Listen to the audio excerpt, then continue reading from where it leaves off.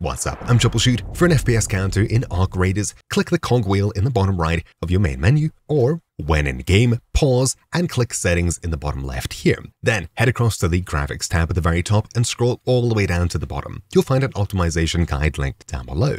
Under advanced, change the in-game performance overlay from disabled to simple to get an FPS count in the top right. You can also change this to detailed, which expands to show you FPS, frame time, CPU, game latency, CPU render latency, GPU latency, and GPU utilization.